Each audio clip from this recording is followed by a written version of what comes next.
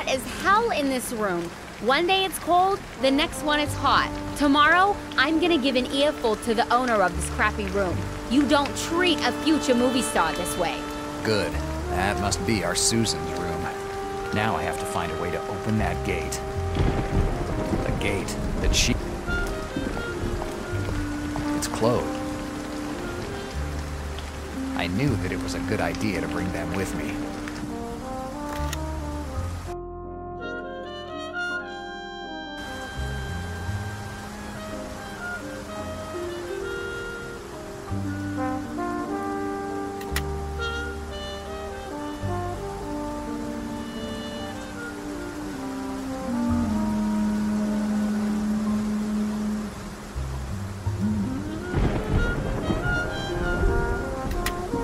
Dannazione.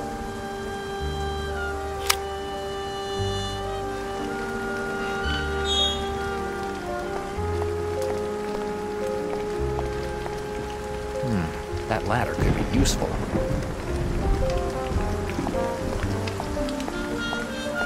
A dumpster, the kind that has wheels on the bottom so that you can move it.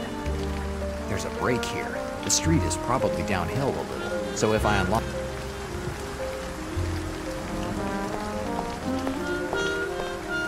Yes, I'll take one. This bar could be helpful.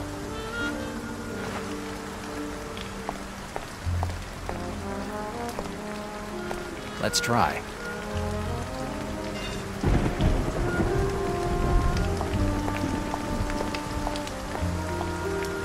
Yes.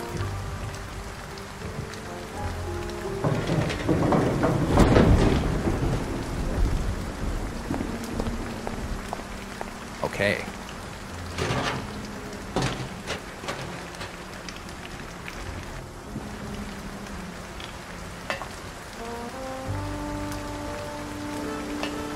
Now's the time to earn my 30 bucks. I have to aim better. Good. This shot will work just fine. A photo of the stepdaughter necking with the first guy that promises to make her a star. This should be enough for Harvey Weber to get his lawyers involved, and it's definitely enough for me to get out of here.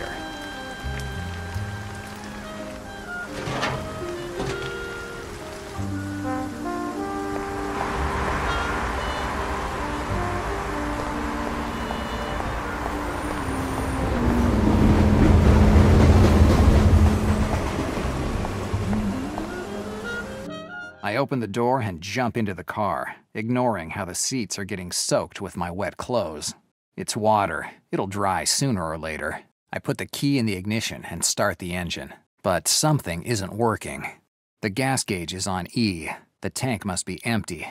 Following a lead on a case and forgetting to fill up the tank. It's a rookie's mistake. Or maybe the mistake of someone who's simply starting to get sick of this life. I'll have to find another way to get out of here.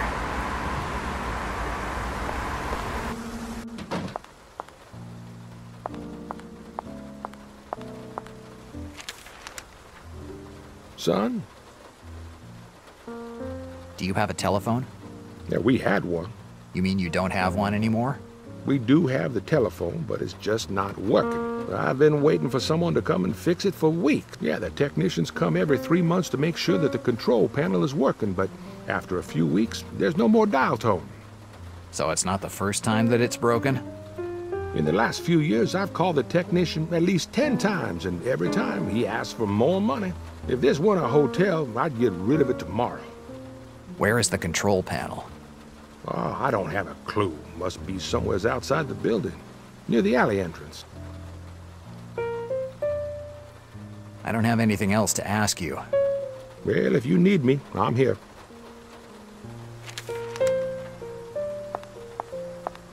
There are some candies in this bowl. You shouldn't take those candies. They've been there for years. I'll take my chances. I've put worse in my stomach. I'll keep it with me. There's no way I'm eating it, since I'd like to avoid getting dysentery.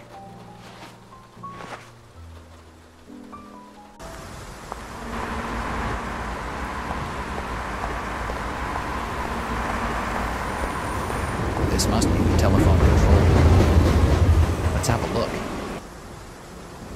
This is no breakdown. The cable was cut, and by the look of it, it definitely wasn't an accident.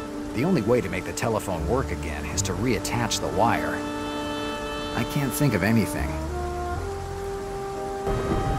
The candy that's better left in its aluminum wrapper. The guy at the hotel says it's really old. Yes, the candy wrapper should hold it together. Let's hope it works.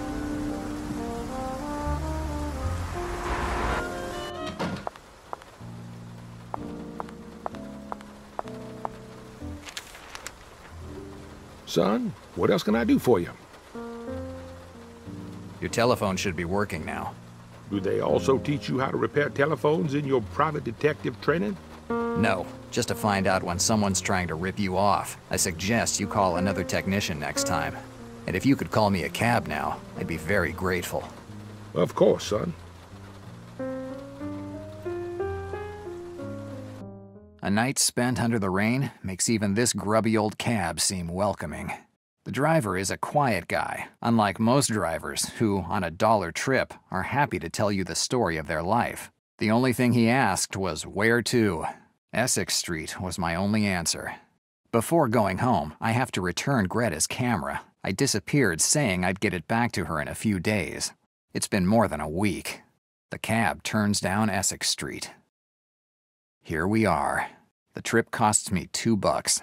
$1.50 fare plus a 50-cent surcharge for the night rate. Night rate. I hate cab drivers.